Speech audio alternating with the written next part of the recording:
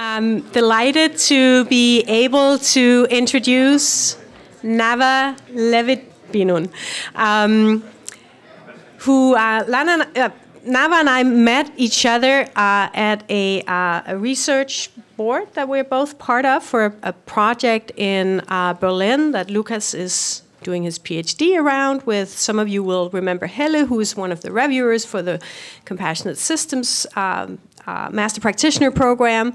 And so Naawa and I met, and one of those moments where I started sharing something about what we're doing with Compassionate Systems Framework, and Naawa started sharing something about what she's doing with the Purple School Initiative in Israel. And we were like, seems like we're doing a lot of the same things and that we're really on this journey together.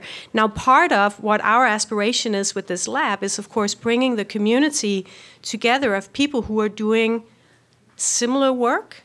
This is not we're not in this to make sure that everybody now does our thing. We want to have a collaborative community structure around people around the world who have shared aspirations for the types of changes we would like to see in the world. So I'm really delighted to be able to welcome you, Naawa, as a kindred spirit in the work and on this journey. And we're just delighted to hear how you've been approaching this in Israel. Thank you. Thank you very much, Mette. I'm very, very excited to be here. I'm a neuroscientist from Israel, from the Reichman University. I head the Segol Center for Brain and Mind.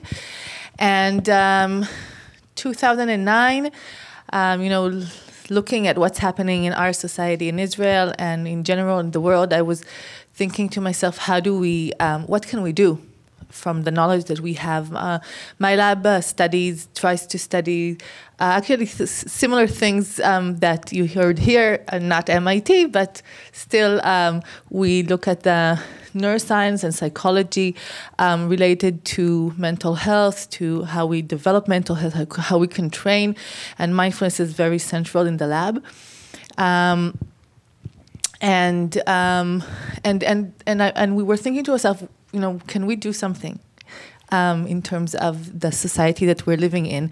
And we actually do quite a lot of things. And what I'm going to tell you today is about the Segol Purple School project. The Segol in Hebrew is purple, and it's also the name of the donors, the very, very special family that is supporting our work for quite a lot of time and helping us do this translation from the lab to the field. And recently, in the last 4 years, we're also supported by the Yad Nadiv Foundation, which is a very big foundation in Israel, invested heavily in education and with a vision that is very, I think, inspirational about how to do the paradigm shifts that we're all talking about. We need a lot of patience and to work very smart. And I'm very inspired by the way they're working. And I just want to say that for me coming here, it was very exciting because, like Mette said, when we were talking to each other, we both felt that we're actually sisters in our hearts and the way we think. And then Mette invited me to the workshop that was in Humboldt County. I was there online, so I know a lot of you. It's quite interesting to see that even when you're online, you see people. And I was listening there, and I was like, wow, this is what we're doing. I mean, this is, and it was very helpful for me. And I went into your website, and we really started reading all the things that you published. And it's very important, the work that you're doing, because when people would ask me what we're doing, I would say, we're mindfulness-based social-emotional learning program. But actually, after I read your work and your framework, I was like, no, we're not. We're a model for trying to bring in systems thinking and systems sensing with contemplative tools to do transformation. And we work, we started, most of what I'm going to tell you today is our work in schools, but from last year, we're also working in municipalities, and we're trying to develop models of system change in the level of municipality, which I don't think I will have time to tell about that too much today, but just so you'll know if you're interested. And I want to say that one of my central influences from the really beginning was someone that's now also a friend, Richie Davidson. And it was also nice to see that you're also working with his model, because when we were thinking, what can we do for Israeli society? The intuition was as a neuroscientist, that if we can help, if we can introduce these basic skills of awareness, of connection, of insight, of purpose, and from a system point of view, I really remember thinking that because I'm a physicist in first training, and I was thinking if we only move everybody a little bit, maybe something big will change, right? This is a system thinking. And that's how we went out, and we are also training mindfulness practitioners, etc. But I want to tell you about the work we do in education. And like a lot of other people that believe that mindfulness can change the world, we started with working with teachers and giving teachers the possibility to really train and their skills and competences in this area of Richie Davidson's model. And we worked really, really, really hard, and we saw amazing things. But we also thought that it doesn't stick, and that we're working very hard, and the moment we finish or we go out, the things don't stick. And it took us time to get to understand what you call the iceberg model. So we really felt it on. We worked so hard many years, and now we can say that this is the framework we feel it in our legs and in our bodies, that you really have to see the whole structure if you want to make change. And really, the whole structure is a very, very complex network in which we have teachers and children and their parents and the community, but we also look at the organization, and we look at the leadership, and we have all these, what you call artifacts. I learned from you to call it artifact, like routines and structures and evaluations and policy in the physical space, in the language, and of course all the ecosystem, like the municipality and the Ministry of Education, etc. And we started thinking systems and looking at this network and seeing how we can work with all this system. And when I'm saying, and then a little bit later, we also started doing sensing, because we understood that you have to have the sensing in order for the processes to happen. And when I say we, then in the heart of what I'm talking about is the Purple Lab. And this is a group of interdisciplinary practitioners coming from education, from neuroscience, from psychology, from contemplative research and contemplative themselves.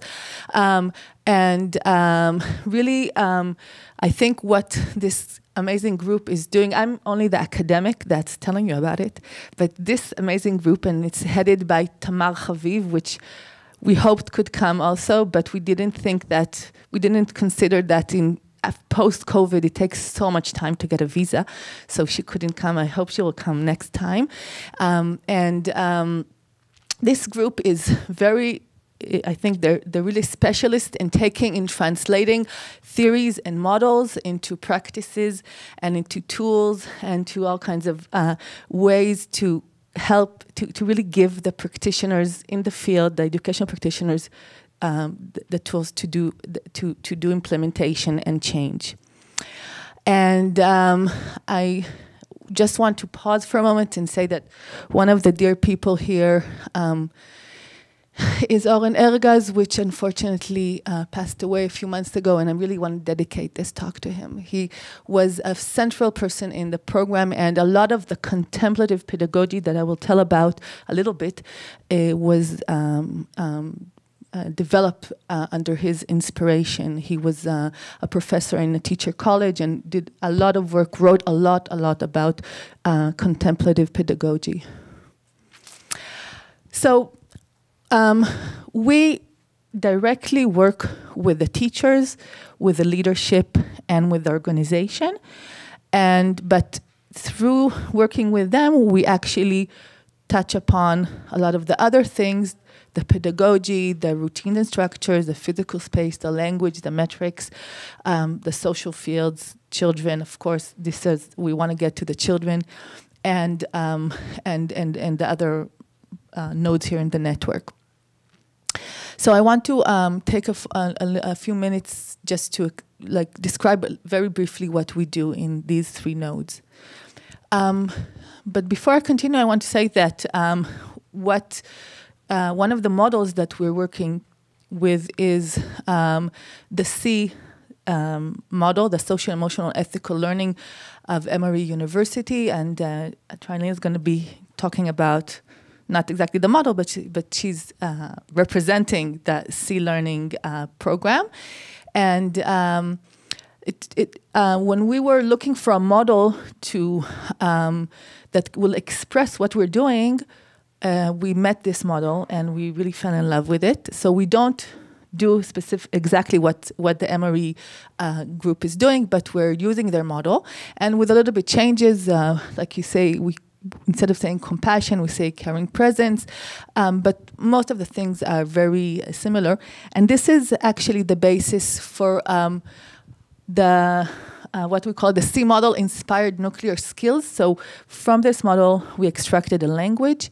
And that's the nuclear skills, and they're grouped under a few categories of cultivating modes of awareness. So you have mindfulness of body and senses, mindfulness of emotions, attending to others. You have the acting in a non-reactive, value-oriented way. So the pause and bringing intention, collecting attention. We have cultivating and discerning, accepting attitude. Beginner's mind, accepting an open approach, etc., fostering caring presence, kindness and acceptance, caring presence, and they're very much inspired by this model and a little bit more. So we work with teachers, like we started from the beginning. In the beginning, we give the teachers we help the teachers cultivate and foster these skills, the core skills that were in the previous slide. But after that, we also the next stage of training is how to introduce the skills into the classroom, and specifically through pedagogy, and develop their own pedagogy. So very important to say that we don't have a curriculum, and we don't say to teachers, this is what you do. We try to help teachers be able to develop this by themselves. And whoever is in the profession knows that this is very, very difficult and challenging. But the moment, so we try to do all the infrastructure to do that. But when it happens, when it succeeds, it's amazing, because it comes from their own stomach, from their own planning. So here you see again your model. I found it and I liked it. So we're starting using it. And I want to say that you have a very important role here in MIT, because building these frameworks is exactly what enables practitioners like us work and be able to explain what we're doing, right? So it's very important, very important. So then we work with the leadership. The leadership, every school that we work with, they need to choose a leadership. The leadership would always be the principal of the school, and then usually the counselor, and 1 or 2, maybe 3 more leading teachers in the school that choose to be in the leadership. It's very important. They always choose. Schools also choose to be in the program, and it's not enough that the principal chooses. There should be some kind of a critical mass of staff that also chooses. And what we do in the Purple Leadership, it goes over the 3 years, 120 hours overall, and we do a lot of what is in the 3-legged stool: personal mastery, personal vision, building a shared vision, being able to see to be able to see the mental models, dialogue, and also understand complexity. And we use a lot of models actually developed in MIT. So Peter's name is well known to us, Otto Schwärmer, which is now in Israel. And so this work was the basis of the development of our leadership program, which was developed by someone that's expert in organizational learning and knows all the MIT work. And one of the key things that are happening is that we start to introduce the common language based on these core skills. And so these icons that you see are really everywhere in what we do. And it's very important. It took us time to understand that people need also sometimes something to hold and something to, to put on the table, and sometimes something to see. To get again and reminded about the intentions. So you will see these icons everywhere, and you will see them also when we have all kinds of ideas or suggestions. They will always have the icons that are relevant for these suggestions. And when things also are implemented in schools, you will start, one of the signs that things are implemented is that you start seeing the school use the icons spontaneously. So here, for example, you see signs that the school put outside with all kinds of suggestions for kids what they can do in the yard. Or here, where now we actually have worked with Arab schools and with now recently also religious schools. So it's really all over the spectrum. And here, this is a activity that the school team developed by themselves for Hanukkah. And each card is an activity and you can see the skill that is developed. Okay, so you see, they really give suggestions for the parents and kids to do at home, and they also explicit what is the skill that can be developed. And this is a board in a class where a teacher and the kids developed activities for mindful mornings, but they developed their own activity for the mindful moment. But we also realize that it's not enough just to give the leadership all kinds of skills, because there's also the challenge of bringing it into the organization. And pretty fast we added an organizational mentorship. So the leaders, they go to this leadership program. They actually also attend the staff training. So in the staff training, they get the skills for themselves. In the leadership program, they understand how to use the skills as leaders. And then in the mentorship, how to use the skills in the organization to change the organization. And here really, there's a lot of tools that we developed to help the teachers look at the organization. And we look at the organization as a organism. So the organization has pain, has contractions, has places which are actually pleasant, places where it's unpleasant, areas, all kinds of mental habits, some of them beneficial and some not beneficial, and they go to the leadership program and they learn something there, and then they come. And twice a month, they meet with a mentor inside their school and see how they can apply the tools that they got into their specific school. So, for example, you may have seen the cards over there. I don't know if you know RAIN. Do you know RAIN? Tarabrach? Okay, so RAIN in mindfulness, people that practice mindfulness may have met the RAIN protocol, which is a way to work with difficult emotions. So it goes, first of all, we recognize, okay?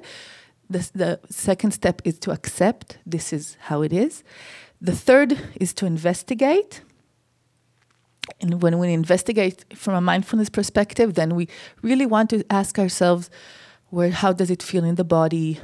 How does it manifest? What are the thoughts, emotions, sensations that are present right now? And it's a whole process of really looking in a non-judgmental way in what is happening right now with this difficult emotion.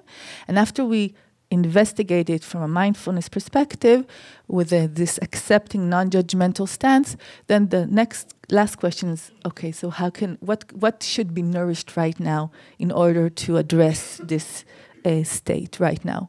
So the leaders, they learn the RAIN model for themselves, first of all, how to work with difficult emotions in themselves. And then as leaders, also how to use the RAIN in interpersonal situations. But then when they meet the mentor, they are also asked to go around the school and try to recognize in the school areas that are areas of pain or areas of contraction, areas of difficulty on one hand, and the other hand, the areas that are actually working well. But when they do that, they use the same protocol. So first of all, recognize, accept, this is how it is right now. Investigate, now the organism becomes organization becomes an organism. So you can, for example, places where you have tension or places where you have pressure, or you have contraction, usually it comes with all kinds of indications, like maybe people are talking in higher voices, or maybe there's much more energy, or maybe there's a lot of anger in the staff. So they really go through a process of investigation with all kinds of tools. For example, fly on the wall or shadowing. There probably you know of these tools of how to investigate actually what's happening, what's happening in these areas of contraction. And then they sit together and think, what can we nourish? What can we do? For example, there was a school that in this process, they discovered that there's a group of teachers that are having a lot of difficulty with managing the classroom. And this takes a lot of energy from all the organization. It takes time from the principal, and they're very frustrated. And it really absorbs a lot of the energy of the organization. So they did the RAIN process, and they decided that they would take these teachers that had the difficulty and give them a 10-week program of all kinds of suggestions how to work with difficulties in the class. And support them as the whole school, supporting the teachers that have difficulty and really nourishing them and seeing how they can help them. This was one example. Another example, another school was, I will continue with another example with what I wanted to say next. But I just want to say that in this process, the idea here is that everything that happens is like a meditation cushion. After many years that we really wanted everybody to practice mindfulness, and we really wanted the kids to practice mindfulness, formally, we let go of that. We understood that this is not our aim. Okay, the aim is to cultivate these skills, and they don't have to be cultivated necessarily formally on the cushion. But how can we make everything that happens in school a opportunity to practice? Okay, so you see that everything is inside and outside. It's really nice that both in the morning and then the talk after that, there was this inside, outside attention and inside attention. So we look both inside and then outside and see how things resonate together. So for example, another thing that they can do with the mentor is what we call the purple, thank you. I like maps. The purple island map.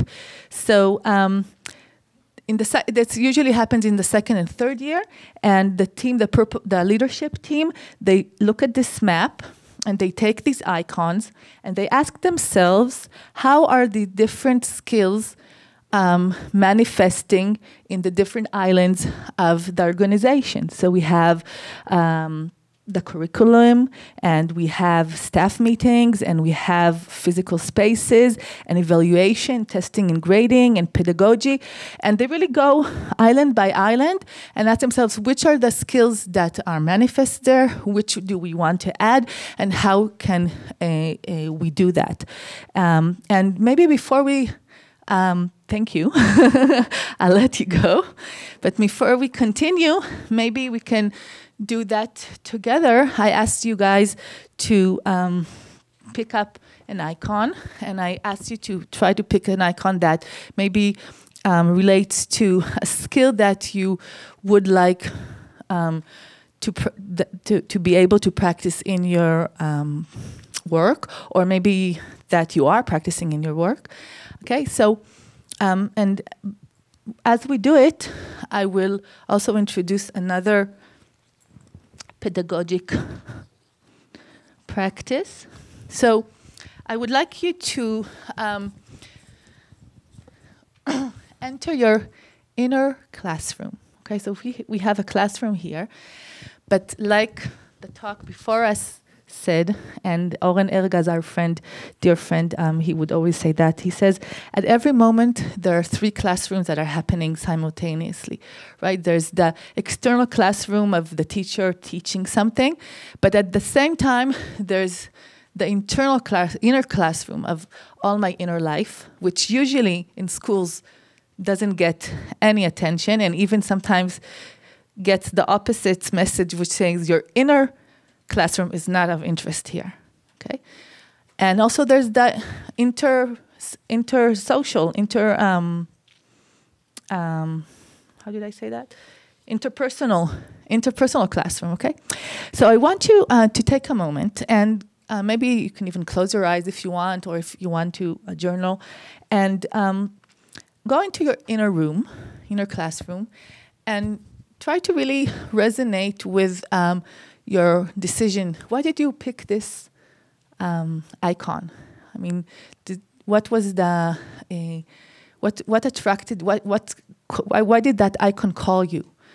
And maybe you can contemplate on, when you think about this skill that you chose. First of all, how does it feel in your body?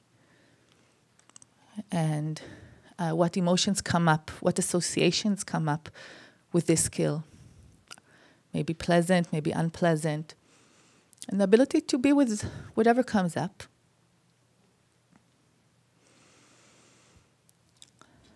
And if it's a skill that you're actually able to practice at work, maybe even gratitude for the fact that it's possible. And if it's not, what happens inside you now that you, when you think about it, that it's actually your work, that in your workplace you're not able to have the space to cultivate such a skill. So we're doing it a little bit fast, okay, but just to get the idea. So now maybe we can visit the interpersonal room for a moment, and maybe if you can turn to a partner. We'll do it fast, but turn to a partner, and let's take maybe a little bit more than a minute, for each partner to share why they chose this icon. But before that, I want to suggest that we remember this icon of openness and acceptance and bring that into the interpersonal space, okay, of just being able to be open and listening and not reacting. And after I give a note that a minute is over, the person that was listening, just share one word that resonates, that came up, okay? And then we'll switch, okay? So let's do that. Okay, so maybe you can finish the last sentence and then have your partner resonate one word and then switch. So I just want to show you these cards. Again, for most of you who are here, you don't need these cards, okay? But this can be very helpful when you want to pass it on to other teachers. So for example, each room,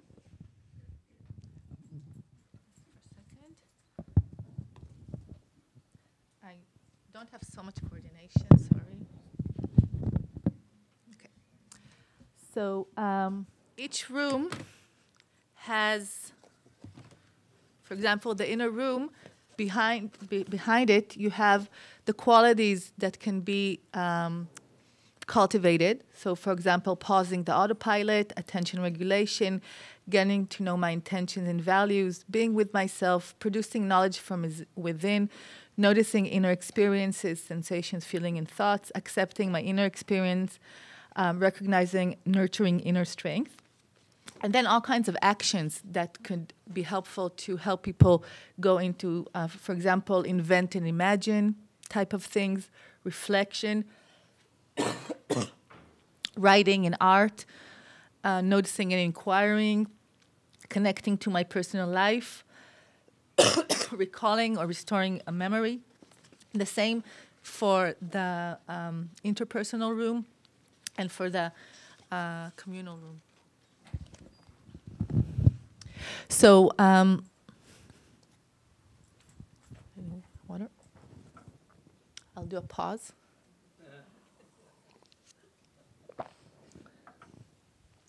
So, for example, one of the schools that did this exercise, and they do it again and again,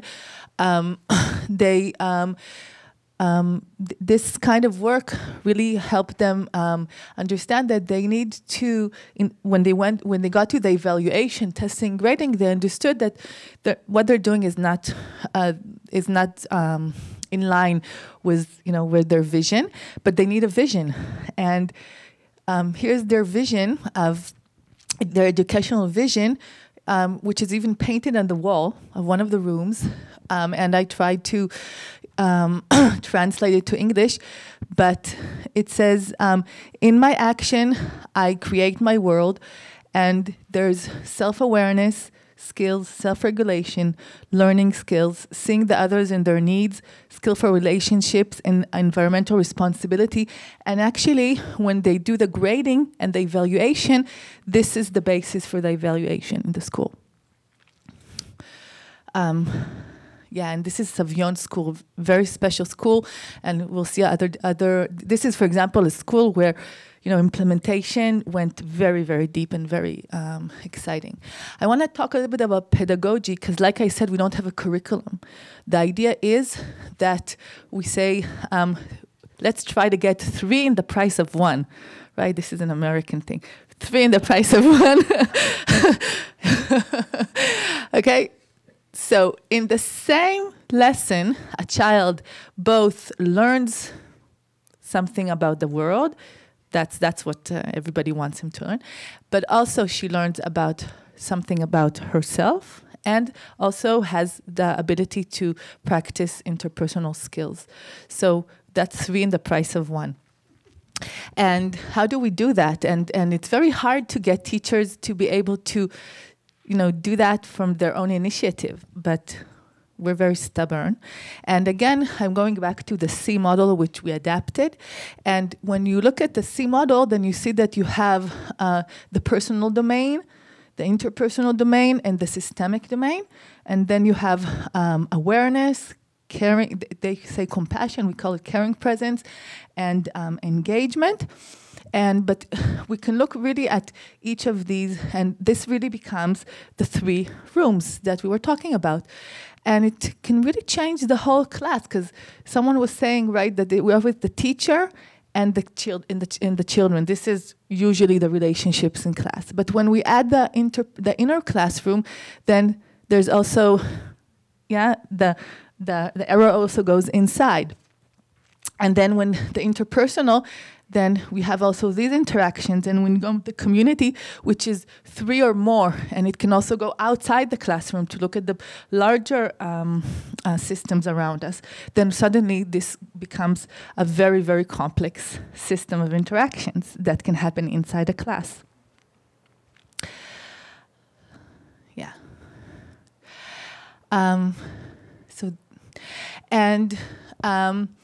Slowly, in these 3 years, teachers are mentored to be able to build a lesson plan that has the different elements. So we talk about the beginning of the lesson and the heart of the lesson and the end of the lesson. And we have all kinds of suggestions. These are things that they have practiced by themselves. For example, we can do a check-in, like we do here. A pause, bringing intention, noticing the setting, the learning setting. Or we can have a reflection and gratitude.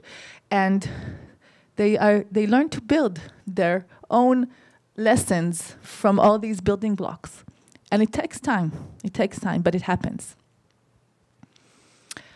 And sometimes you will see, teachers taking it all the way into really doing contemplative practices and meditations in the class. And this is an example of, and this is a school, Savion School is a school of special education with children that have difficulties regulating themselves. So there's a lot of violence issues and stuff like that. And that's the school where I showed you the educational vision. So this kid spontaneously explains what they're doing. It's amazing. שלום לכם, אני בן קריסי, תלמיד כיתה ח'. הגעתם לתחנה של איסוף קשב ועצירה. עכשיו אתם רואים שם את התלמידים מתרגלים את האיסוף קשב והעצירה. האיסוף קשב בא לעזור לנו להירגע, לנשום, לפתוח את הלב, לפתוח את הנשמה, לפתוח את הראש. אם למשל יש ילד שהוא עצבני, או כועס, או בסערת רגשות, הוא נושב 5 נשימות, ואז הוא חוזר על עצמו ואוסף את הקשב שלו בחזרה. אוסף את הקשב שלו בחזרה וחוזר להיות תלמיד. ולא אומר, אופן פה וזה וזה וזה. הוא עוצר, נרגע, וחוזר להיות תלמיד, ואז הוא מרגיש שהוא כבר יכול להיכנס לכיתה, הוא חוזר לכיתה ונרגע. בגלל זה אנחנו מתרגלים איסוף קשב ועצירה.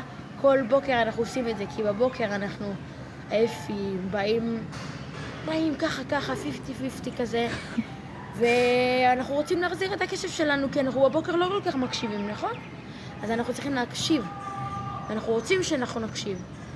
ובגלל זה אנחנו מתרגלים את זה כל בוקר, וזה עוזר. וזהו. So this teacher, she took, the guidance and the mentoring all the way into being able to sit and give mindfulness practice. But this is not something they have to do, okay? This is something that came from her development inside the program. Now, this is MIT, right? And before I show you him, I want to show you this. Sorry. So this is Scratch. So that was a control group, right? But here, this is a kid that wrote a Scratch code for, sorry, it was, I thought I wrote it in English, a game that's called Thoughts as Clouds. Thoughts as clouds, okay? But look at this kid. He did on Minecraft, a project. So this is the teacher that... אני עשיתי פרויקט על רגשות. ככל שהרגש יותר נעים ויותר חזק, הם מרגישים אותו יותר, רואים אותו יותר טוב. יש 2 רגשות שאני מרגיש מאוד חזק, והן נעימות לי, זה גאווה ושמחה שאני בנבחרת מחשבים, ואני מרגיש את זה הכי חזק, שזה בצבע האדום, שזה בבטן, בידיים, בכתפיים ובפנים. Wow, right? And this is the computer teacher. This is her interpretation of the pedagogy skills that she received. And it was completely her ideas. Okay, I want to talk about social fields, which is a term that I'm using since I met Meta.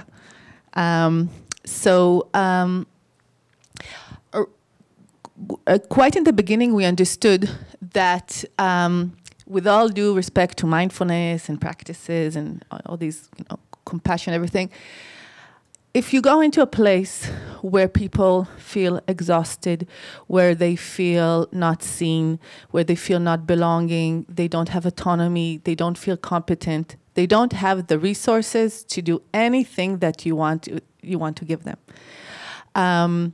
So pretty fast we understood that before we go to this more sophisticated skills, we need to find ways to cultivate the basic psychological needs. And the more the schools become need-supportive schools, then the more we will see generative social fields and things will start happening. So, and let's listen to her before I go into the theory. שלום, אני רויטל קרן, מחנכת בבית ספר סביון. כמורה ותיקה ש20 שנה מחנכת בבית ספר, מן הסתם בתחילת הדרך עלו בי המון התנגדויות. ממקום שעובד בשיטה מאוד ברורה, שיטה התנהגותית, שעבורי לפחות הוכחה כיעילה ונכונה, להתחיל לדבר בשפה אחרת, רגשית יותר. עבורי זה היה משהו שלא ראיתי אותו קורה. לא האמנתי בשינוי הגדול הזה שהגענו אליו היום. עבורי לפחות, מה שהסיר את ההתנגדויות לאט לאט, זה באמת המקום שנתנו לנו כצוות להתנסות, להרגיש את הדרך, לחוות מהמקום שלנו. לא הרגשתי שדורשים ממני הספק, לא הרגשתי שמכריחים אותי לעשות משהו שלא טוב לי, אם זה לעמוד עם קערה בהתחלה או לשחק בקלפים. באמת בחרתי בנקודות שלי היה נוח בהן. ולאט לאט ככל שהדרך ממשיכה ואתה רואה שזה עובד, ואת רואה את הילדים מתחברים, ואת רואה שגם את מתחילה לקצור את הפירות, את ממשיכה וממשיכה להתנסות בעוד משהו, ובשיתוף מהצוות לראות עוד דברים שהם התנסו ושאת מתחברת אליהם, ואת מנסה גם בכיתה, ומה שעובד עובד ומה שפחות עובד לא עובד. וגם היום אני חושבת שהיופי הוא שאנחנו נעבור כיתה בבית ספר, ונראה את אותה שפה מדוברת בית ספרית, אבל שכל מורה באמת מראה את הדרך שלו, ואנחנו נראה את זה מיושם בדרך שונה בכל כיתה וכיתה. ועדיין אנחנו יכולים ללמוד אחד מהשני כצוות, וממשיכים בתהליך. אני מאוד שמחה שעברנו את זה, אז היום אני באמת חסידה, וממקום של התנגדות מאוד גדולה, אני באמת שמחה על כל רגע ורגע בדרך. ואנחנו עדיין ממשיכים בלמידה. So what was the basic psychological needs that was supported for her in this process? Safety, space, choice, right? Okay, so we use the language of self-determination theory, but we use it loosely, okay? It's just that it has so much science study around it, and also Richard Ryan is also a mindfulness researcher, so they also connected the self-determination theory to mindfulness. But we really look at we really look at the three basic needs: competence, autonomy, and relatedness in school. And our idea is that these are indicators of generative social fields, and in a neuroscientific wording, I would say they are indicators of the availability of social, emotional, cognitive resources for change and flourishing. Okay, when our system is is available, the resources are available. We're not only worried about not being safe or not being able or being restricted, then we can start flourishing. And this is the main way that we try to tap into social fields. And we do it everywhere. And we do it, for example, this is already working with municipality. By the way, Trilene, you'll be happy to hear that this municipality contacted me 2 years ago, and they said, we want to introduce cell into the city. So I said to them, yeah, but our cell model is really complicated and, contemplative. Go to Castle, and I told them to go to my friends that, work with Castle. And after 2 weeks, they came back, and they said, we read in the website, and we want to see. So that's how we started working with them. And here we're working with the municipality people. And we don't do any contemplative practices at the moment. We work on understanding the basic psychological needs. And when they came to us and they said, we want to do this and this, I said, you have to walk the talk. If you want to you want to introduce cell into your city, you have to be sure that the people that are doing it are feeling, that their psychological needs are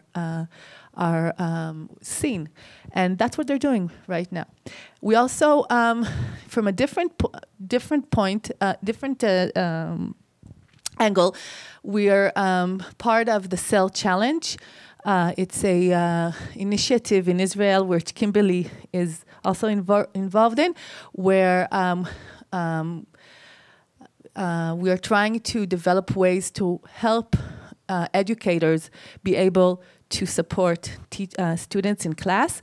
Specifically for the Cell Challenge, it's science and math teachers, but we work with it also with all other teachers. And the idea is that it's a platform that very, very easily teachers can get a pulse, like feeling the pulse of the class in terms of psychological needs. And there's all kinds of ideas. And so they get like a data story, really, really friendly to understand what's happening. They can see in the level of the class and in the level of individual children, if the children choose to say their names. And they get suggestions what to do. And then they can try it again and with a feedback loop. So this brings me, and this is really nice, and it's in developing right now, but if you want to talk about that, I think it could be really helpful in many arenas. And this brings me really to the last part, which is trying to describe the sensing that we're doing, because this platform that I just described is sort of a way to sense what's happening in the class. And it's really interesting because a lot of teachers think that, everything is great. And then through this platform, they see, the autonomy is really low or competence is not so high, and they can work with that.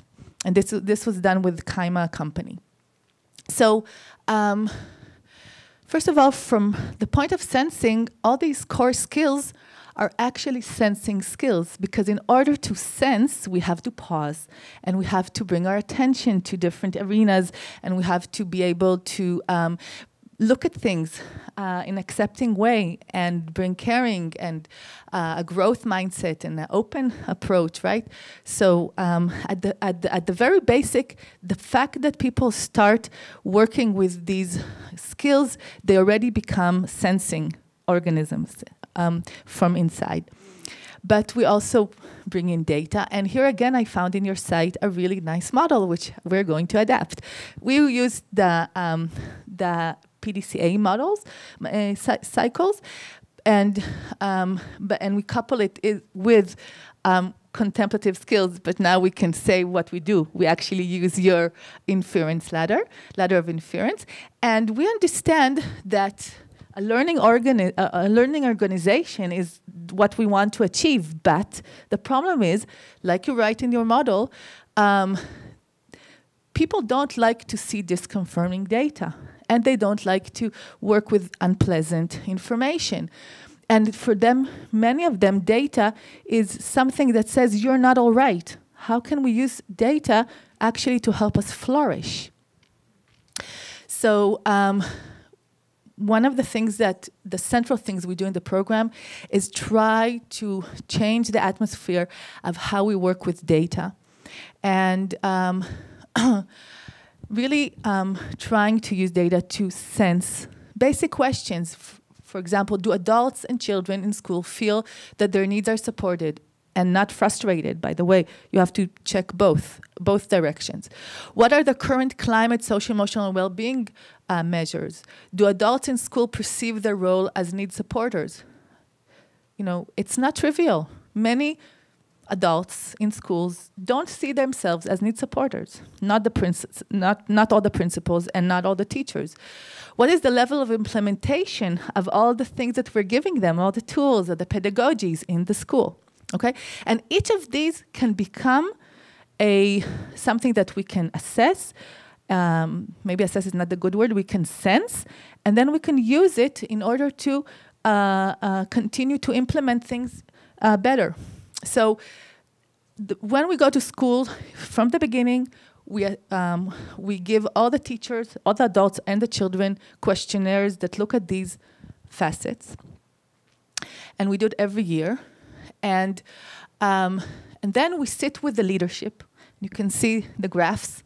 But before we do that, there's a whole process of how do we work with seeing things that are unpleasant?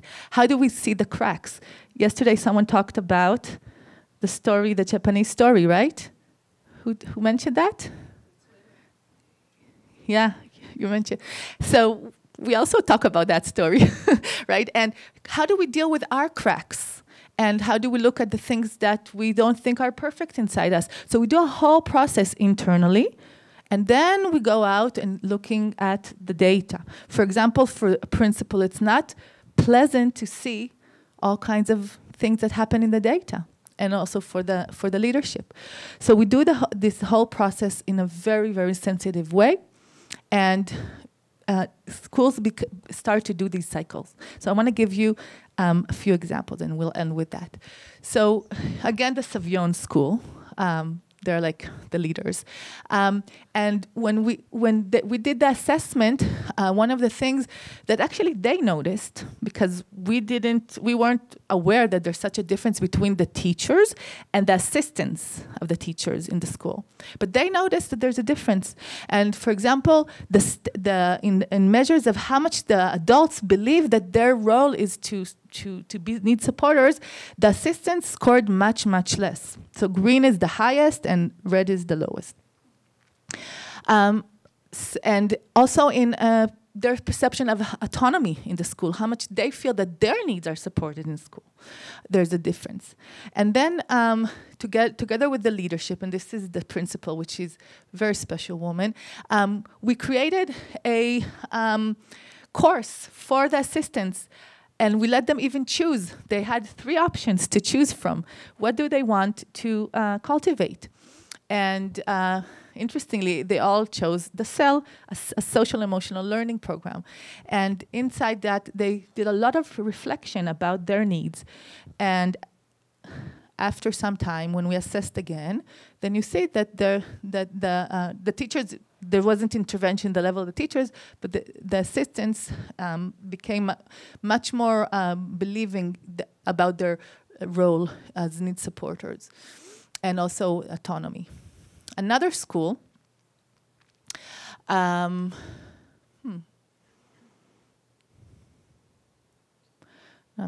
just seeing, I see that something about my slide is, I guess I didn't save something. Okay, so I'll tell you.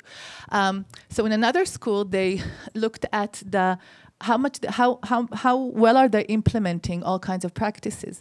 So first of all, it's very interesting to see that students and teachers have a different view. You probably know that, right? Teachers have much higher evaluations about what they're doing. Students don't think they're so good, okay? But so this school got this data, and then they did a whole process of deciding what they will do with this data. And one of the things that they decided to do was to introduce a clear practice routines. So 3 days a week, on fixed days, a leading teacher sends ideas for practice for the following week and all kinds of ideas, and teachers choose from these ideas and implement them 3 times a week and on fixed days. Also, each class has a purple board, and there they, together with the teacher, they develop all kinds of exercises that they can use for their class. And then we reevaluated it again. And this appears here, but for some reason I don't know what happened here, so you'll have to believe me. But you can see, for example, the difference here, this in presence and intention, and also here, the red went down. So this is a way to see that things are actually working. And last example is just from 2 weeks ago. The school that looked at the results from beginning of the year. And what you can see here is that in terms of relatedness, actually the scores are okay. They look like the average. But in terms of autonomy, much, much less. This is, by the way, a religious school. And we see that a lot. It's very interesting, both in Arab and in Jewish religious schools. We see that the autonomy levels usually are much level. Both the teachers and the students report on less autonomy. So this school, for example, now also designed together with their mentors a plan to address this autonomy. Okay. Yeah, so, okay. So like I said, we're working with the municipalities also. We're developing a model for working with municipalities. If someone interesting, I can tell about it later. שמתם לב. No, sorry. Okay, so I'm really sorry, but I just realized that something in the last slides, I don't have my last slides, so I will just say that I think when I think of what we learned from the process, then I think we learned a few things that resonate with what I heard here. First of all, if you want to make change, you don't have to go to these higher aspirations. If we just talk about bringing love to school, and love in the sense of let's make the schools places where the needs are supported, and most people, they say yes to that. But pretty fast, they see how difficult it is, and then they need the contemplative practices and all the other things that come with it. So we just suggest that, and people come to us and ask us, okay, it's very difficult to do that. How can you help us? Okay, so you just start from there. The second thing is really when we look at the organization as a creature by itself with habits and mental models and emotions. And we move through this level of individual organization, and see that it's actually just different levels of description. Then it really enables people to start, it's like different cushions. Some people go through the level of organization, some through their own individual level. We see that sensing, when you bring in contemplative skills, suddenly sensing and using data doesn't have to be something that scares. It's actually something that helps. And probably there's other things, but we need to finish. So I just want to say that, again, I'm so happy to be connected to this network. And if we can somehow help with all the things that we have learned and developed, then we'll be more than happy to. Thank you very much for the attention.